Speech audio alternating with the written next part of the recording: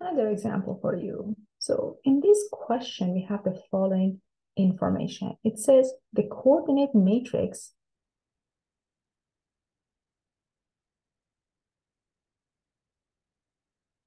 of vector x in the plane relative to a non-standard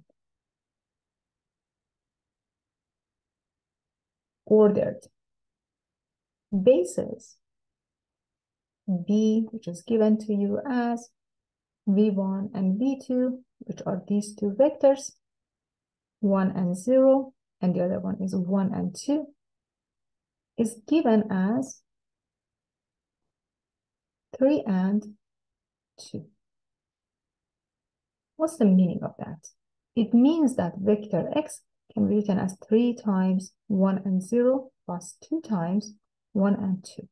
So the rest of the question. Now the question says, find the coordinate matrix of vector x relative to the standard basis.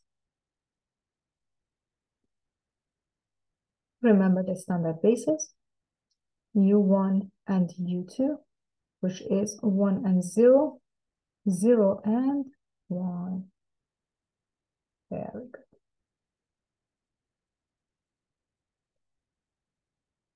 Let's write down the solution here. Since x is written as 3 times 1 and 0 plus 2 times 1 and 2, this is basically saying that it's equal to, here you have the very first vector 3 and 0 plus the second vector 2 and 4, which gives you vector 5 and 4. This is our vector in the plane. Right. This is the vector that you have. 1, 2, 3, 4, 5. 1, 2, 3, 4. So this is the vector that you see representing 5 and 4. This is my vector x. Well, if I want to write this vector 5 and 4 using the standard basis, this is basically just 5 times 1 and 0 plus 4 times 0 and 1. So the coordinates are 5 and 4.